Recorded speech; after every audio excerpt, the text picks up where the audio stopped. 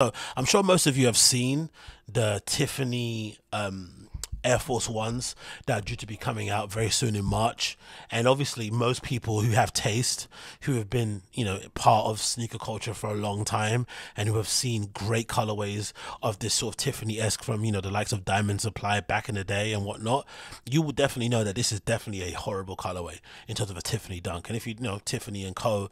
is owned by LVMH, and one of the sons of the owner of LVMH, Alexander Alno, is now kind of heading up Tiffany and doing all that stuff, because I think he was working with Rimowa, which was under LVMH also, but Daddy told him to go work for Tiffany, so here he is doing his work at Tiffany, and obviously, doing his best to sort of damage and tarnish the branding culture. But get given an Air Force One to do, which I think is a weird model anyway, if you're Tiffany personally, but still, it's basically a classic model that kind of, defies genres, defies racial lines, economic lines, so maybe it covers all things in that regard, cool. But then I just don't understand the logic of taking an Air Force One low and basically making it majority black with the exception of a Tiffany blue swoosh.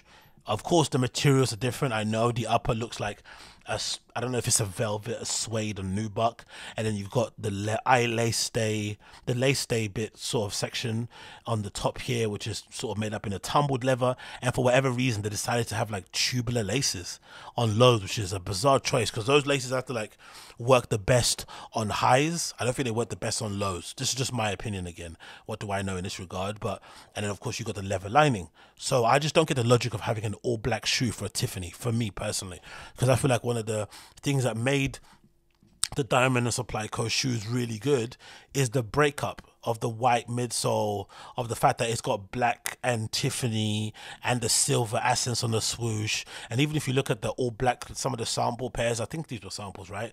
The black, the white, and the yellows. Even the all black one that Diamond and Co Supply made ages ago, big up Nick Diamonds. Even the black ones still have a little bit of a breakup, even in terms of the contrast stitching on some of the paneling here on the upper. It helps to break up the the shape a little bit and kind of divide the cut, spread the colors across the shoe a little bit more. The white midsole of course adds to it and whatnot, but just in general it just looks a little bit more desirable and classic. Even that kind of canary colorway here at the top here is absolutely beautiful in terms of getting across the luxuriousness and desirability of Tiffany's, right? You would imagine, so much so.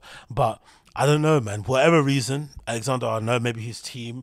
There is another lady also who kind of does Tiffany. I forgot her name. I think she recently left Tiffany, if I'm not mistaken. So people are saying that she was the one that spearheaded this design, and it's not Alexander Arnault. Who knows? But whoever designed these, I feel like did a really poor job, and this is definitely a missed opportunity. On top of some of the horrible, like I think stuff like this, they should have maybe seen how the tide was shifting about this online and the reception. Because the thing is, I guess in some regards, it doesn't matter what I say, and it doesn't matter what most people say in terms of the looks and whether or not these are nice or not. Because essentially, what's going to happen is that they'll sell out and they'll still resell for a gazillion bucks. So they're probably going to retail for like what, $200 to $400, maybe more, and they're probably going to resell. They're probably minimum going to be like £1,000. So clearly, in terms of a brand, in terms of sellout culture, in terms of all that virality and limited edition nonsense, everyone's going to be happy. Tiffany's going to be happy. Nike's going to be happy that they sold them out. They've got lines around the block. Bonus points if someone ends up getting shot somewhere for a pair of these, right? Everyone's going to be over the moon. Wow, someone got shot. Great, amazing. More virality. Add that to the marketing deck for when we kind of go push somebody else to do a collab. So clearly that doesn't matter what I say in that regard. But I just think, in terms of just what they look like, forget what the collab is, they just don't look great. They're not that impressive. If anything, these are giving very much like JD Sports. Like if you take away that swoosh and you lower the gradient a little bit and you make that swoosh green, you make it navy blue, suddenly these are not impressive in the slightest. And if you're able to take away one design element and reduce them to absolutely nothing, and they're not really special in any way, shape or form, to me that doesn't make them special. And then you can say, oh, the special thing is a little Tiffany hit at the back of the shoe. which, you know, make sure you don't wear these shoes when you go flipping bowling or anything, right?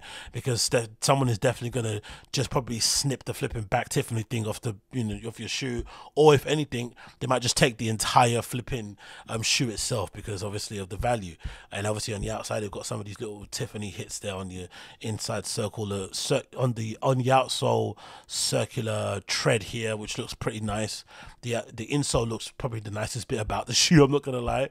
It's pretty nice seeing the Tiffany blue insole there with these sort of like silver accents, which looks really nice. Again, the tying in that is really weird because these silver accents are seen nowhere. If anything, part of me thinks maybe if they added the silver accents to the swoosh, in terms of that might have worked, but then it would have looked very similar to the Virgil designed off-white Air Force Ones, maybe one of the ones for the galleries that was black with the silver swoosh.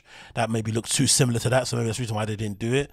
But overall, I think the choice for these sort of tubular rope laces for lows is bizarre, personally for me. I just think it looks odd. And then it kind of reminds me of those like crappy, you know, those guys and gals that do those horrible customs where they kind of over dye a pair of Air Force Ones and then stick some massive rope laces into them and try and make them look like skate shoes.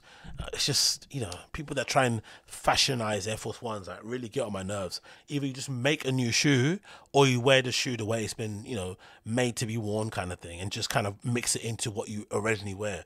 Not everything has to be fashionized. It's just annoying. But anyway, roll on. Again, not really impressed by most of it. I think it looks terrible. And another thing that makes it look really bad, I think also, is the fact that the promotion and the rollout for this was horrible. I feel like those pictures of Alexander, I'm sure that's his name, right? Alexander, sitting at some basketball game wearing these shoes, laced horrible. First of all, they're not laced properly. They're laced like in a Nike way. Like he just pulled them out of his flipping seeding pair, right? He got a box sent home and then he just pulled them out and put them on his feet. No relacing, nothing at all. No kind of taking, because it's me, I'm taking out all the laces and I'm doing the lace what you're meant to do. You're meant to kind of lace them from the bottom here over, and then they're meant to go over this way and then over that way, right? Not meant to go under, meant to go over. So you get like a nice sort of like V pattern going up. And obviously for bonus points, if on the right foot the right lace has to go over, and then left foot the left lace go over. But if you know, you know. If you don't, you don't, you know, wherever it may be. But he just sat down at that basketball game with a pair of on, and he looked so awkward, so uncool, so clumsy, so trash, that I don't think that helped in terms of the coolness appeal of this, because I don't think any of the cool kids are looking at these and thinking these are hard. If anything, they're just going to be desirable because they're limited edition. The thing they probably should have done earlier on is probably got someone from the, you know, the clout Instagram outfit generation to put these on and to kind of really freak them. That might have added to the allure, in the same way that Mischief did with those Astro boots.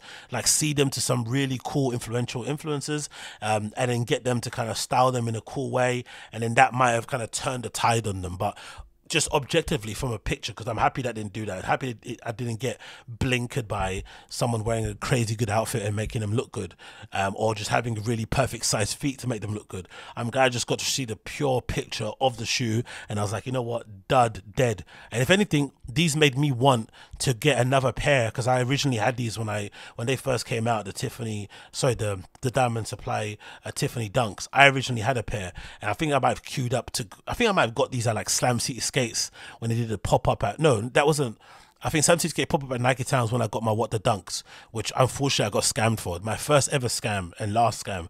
Someone scammed me for those What the Dunks. So I purchased them, went to resell them, which maybe is my karma for reselling the shoe, and then the person got me to send the money, no, got me to send them before them sending the money, and then they didn't send them, and then yeah, just that kind of easy scam people used to do back in the day. Horrible. I still cry about it to this day. But the Tiffany Dunks I got in that era, but I remember when I got these, I unfortunately got them in the wrong size. They didn't have a size 10, so I had to get them in like a 9.5. And my feet already were growing back then, and they're now growing to, now I'm like probably a 10.5, maybe an 11 even in Dunks. But I had these in 9.5, and I took out the insole, I put them in the freezer, I stretched them, did as much as I could, but they died after a while because my big toe is pointing at the front. Like, it was pointing, like pushing that flipping mud guard right in the front, really making it triangular shape. I think some people used to laugh at me, and I didn't end up wearing them for too long, and then I ended up kind of, you know, reselling them, you know, beaten and used for maybe like 400 quid or something back then, which is kind of crazy how they held their value. And you can see here on GOAT, they go for, I don't know what size, okay, 10.5, they go for already 3,717. So that makes sense that they're still holding their value to this level. But yeah, man, like, I'm not really that impressed with these Tiffany Air Force Ones, to be honest. I think they look pretty crap. Very, very, very, very underwhelming. And they're due to come out when? It says here official date. Release date has been expected to be March 7th, 2023. So I guess if you're interested, go and cop them. Retail's probably going to be about £400. Yeah, there we go, $400 retail. Release